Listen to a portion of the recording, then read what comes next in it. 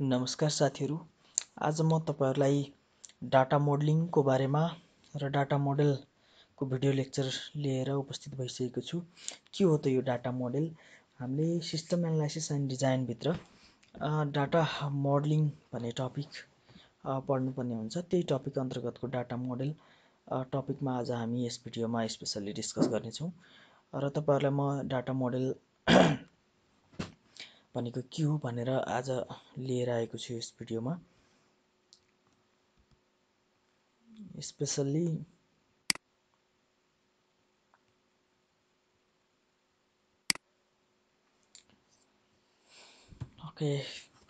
data model.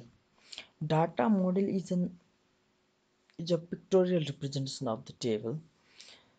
It represents the relation between the tables, and we know basically that the data models is the representation of the table, pictorially representation of the table.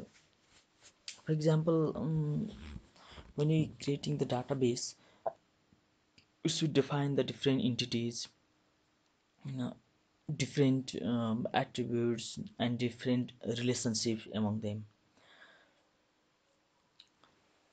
र यिनीहरू pictorial representation हुने भएको हुनाले यिनीहरू चाहिँ के छ त भन्दाखेरि इजिली अन्डरस्ट्यान्डेबल हुन्छ है। र तिनीहरूको जुन रिलेसनशिप पनि रिप्रेजेन्ट गरेको हुन्छ data मोडेलले। Stage of data model भन्नाले there are the 3 stage of data model: conceptual data model, logical data model and physical data model. Conceptual data मोडेलमा चाहिँ हामीले जस्ट इन्टिटी चाहिँ डिफाइन गर्छौं र तिनीहरूलाई रेक्टेङ्गुलर एउटा रेक्टेङ्गलले चाहिँ हामी रिप्रेजेन्ट गर्न सक्छौं। Look at conceptual data modeling. This is the highly abstract model of any entities. र यो सजिलै चाहिँ के हुन्छ त भन्दाखेरि ड्रा गर्न सकिन्छ हैन। यसमा कुनै टुल्स एन्ड टेक्निक्सहरु, सफ्टवेयर टुलहरु चाहिँदैन। हामी यो बोर्डमा पनि यो मोडल चाहिँ हामीले के गर्न सक्छौं त ड्रा गर्न सक्छौं हैन। यसमा जस्ट इन्टिटीज मात्र भिजिबल हुन्छ। यति नै जान्नु भयो भने काफी पुग्छ जस्तो लाग्छ मलाई कन्सेप्चुअल डाटा मोडलिङको लागि। Logical modelling means presence of attribute for each entity है। प्रत्येक एट्रिब्युट्सहरु डिफाइन भएको मोडलिङलाई चाहिँ हामी लजिकल मोडलिङ भन्छौं, जहाँ चाहिँ के छ त इन्टिटीहरु चाहिँ प्रत्येक एट्रिब्युटले डिस्क्राइब्ड हुन्छ। जस्तो त्यो एट्रिब्युट्सहरु की फिल्डहरु हुन सक्छ, नन की एट्रिब्युट्स हुन सक्छ हैन।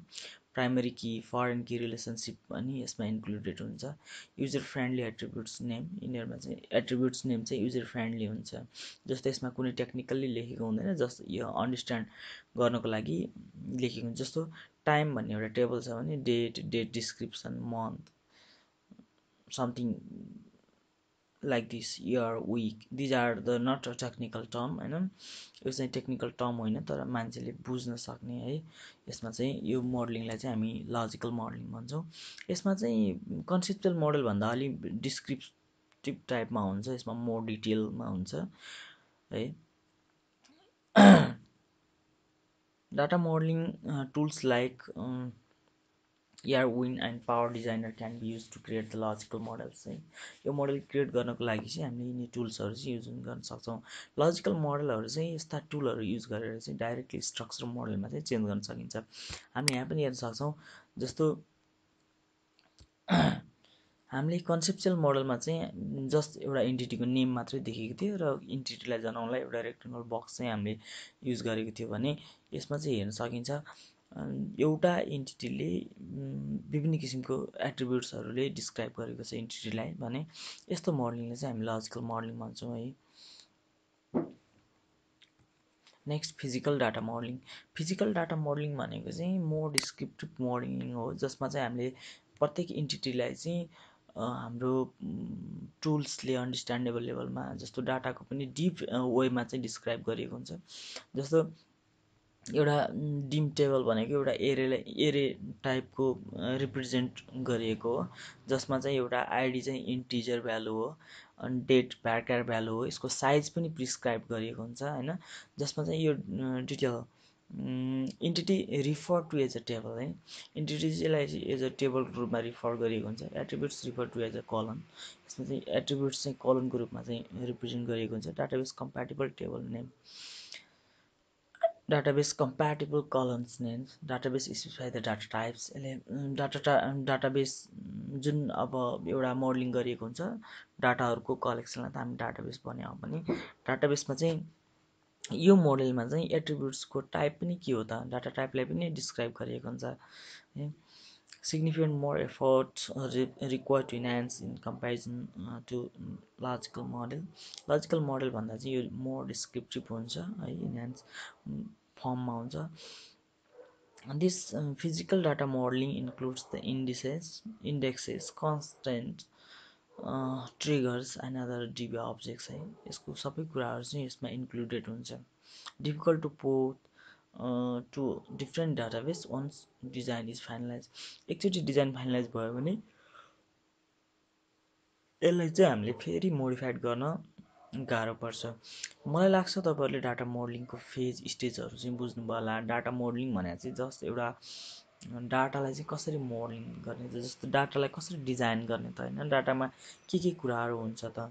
एउटा डाटाबेस डिजाइनरले इन्टिटीहरू डिफाइन गर्नु पऱ्यो। जस्ट एउटा इन्टिटी डिफाइन गरेर, जस्तो फर इक्जाम्पल हामी हेर्न सक्छौँ यसमा चाहिँ जस्ट एउटा कुनै डाटाबेस डिजाइन गर्नुभएको छ भने त्यसका इन्टिटीहरू के हुन्छन् र तिनीहरूको बिचमा रिलेसन के हुन्छ भन्ने कुरा डिफाइन गर्यो भने त्यसलाई चाहिँ कन्सेप्चुअल डाटा मोडलिङ भनिन्छ भने त्योभन्दा मोर डिस्क्रिप्टिभ जसमा चाहिँ एट्रिब्युट्सहरू के हुन्छन् त, एउटा इन्टिटी त डिफाइन छ भने त्यसका इन्टिटिजहरू पनि डिफाइन गरिन्छ भने त्यो लजिकल मोडलिङ हो भने एट्रिब्युट्सको पनि टाइप है, एट्रिब्युट्स कस्तो टाइपको छ होइन, जस्तो डेट भनेको भ्यारकार टाइपको भयो, त्यसको साइज कति हो त, एकदमै डिटेलमा डाटालाई चाहिँ डिफाइन गरेको छ, मोडलिङ गरेको छ, त्यसलाई फिजिकल डाटा मोडलिङ भनिन्छ। यसरी मैले तपाईँहरूलाई डाटा मोडलिङ भनेको के हो भन्ने तरिकाले चाहिँ केही कुराहरू डिस्कस गरेँ। यसको अर्को लेसनको लागि अर्को भिडियो हेर्नुहोला। त्यसको लागि तपाईहरूले नयाँ कन्टेन्ट पाउनको लागि यस च्यानललाई सब्सक्राइब गर्न नभुल्नुहोला।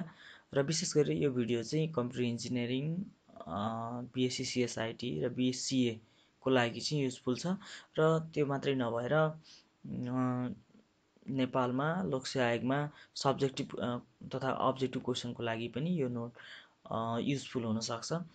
र त्यसको लागि पनि तपाईँहरूले यो च्यानललाई माया गरिदिनु होला। हस्त, धन्यवाद।